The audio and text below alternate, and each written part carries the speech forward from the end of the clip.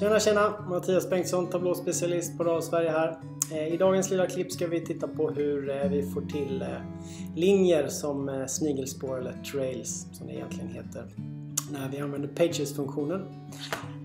Pages är ju ett sätt att framförallt visa saker och ting, hur det utvecklar sig över tid. Men om vi tar och tittar på till exempel vårt orderdatum här och våran försäljning.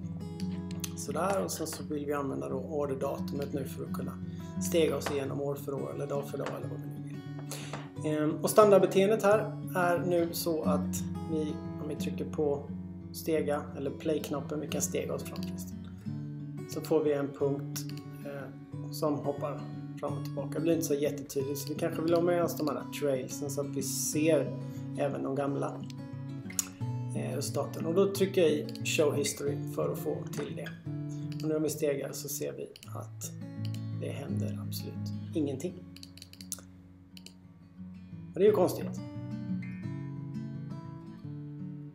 Och då får vi gå in här och säga att allting ska få någonting.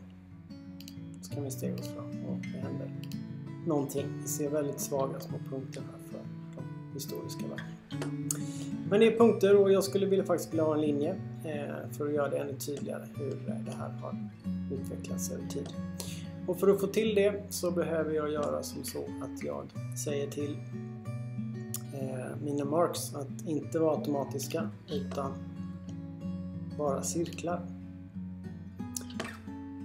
Och nu kommer det uppenbara sig när jag går in på Show History-menyn här. De här var gråa innan. Nu kan vi välja om vi vill titta på trails eller om vi vill ha både och till exempel. Så jag kanske vill ha både och då kan vi säga till våra snigelspår att det kanske ska vara en streckad linje. Och nu har vi spolat tillbaka här och trycker på play-knappen. Och så kan vi se hur den effekten uppnås. Så får ni fram linjer som trails / snigelspår. Ha en riktigt skön dag. Hej!